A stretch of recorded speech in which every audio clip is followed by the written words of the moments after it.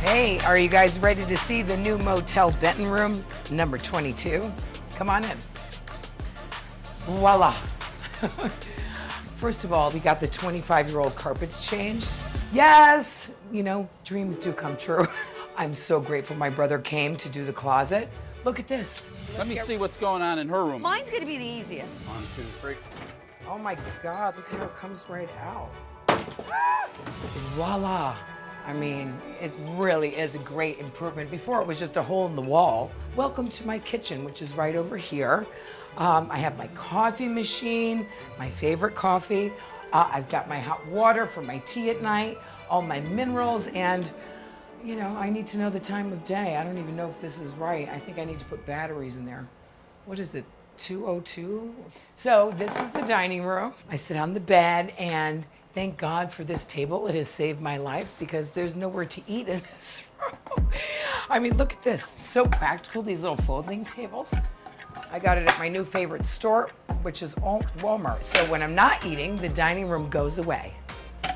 All right, well, and this is my fridge, which is dirty, I just noticed.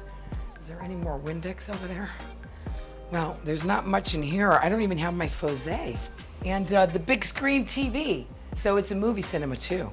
I've got my wig stored under here. And what else do I got under here? Just extra boxes. Now I can actually store stuff. And I feel really comfortable now in my new crib. Oh, it's you. Come on in. Don't let the flies in, so try to pick up your speed. Thank you. Okay, welcome to my humble abode. I mean, anyone who comes to stay here for 2-3 nights or even a couple of weeks, it's a big room. And I have my rooster. I had to clean out my fruit basket. That was getting a little sketchy. Fridge is working now. Got unplugged a couple times, so I had to replenish my stash. Coffee, K-cups, and all my, you know, sundries. I have plasticware, vegan mayonnaise, Quaker oats, which I actually could have made the other day, yeah, sure. I don't like to use paper towels, they're very expensive, so I try to stock up on the napkins they give us. So I keep those, and I use them more than once, so if I have to clean, I can just wet it and do some cleaning. And I think this is fantastic space right here. I mean, a couple of shoe boxes and you're organized. You know, you've got your lingerie and then the gym clothes, socks, t-shirts, and a kick-ass television from Akasha's days at college. And then this is a walk-in closet, literally, for me. You can see I can walk in. I think that qualifies. So if you want, this whole section here could be your storage. You could come in here and you could have like boxes. You could have your files with your, you know, dental records, medical records, your school diploma. I don't care. You can put whatever you want in there.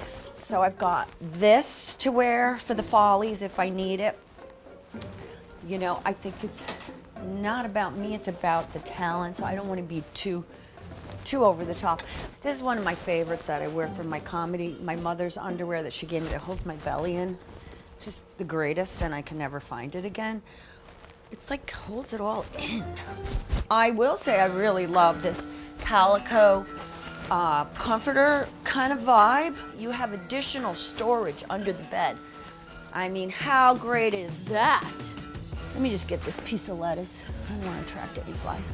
Okay, so I'm very happy to share my experience here so you know what to expect and what to not expect at Motel Benton.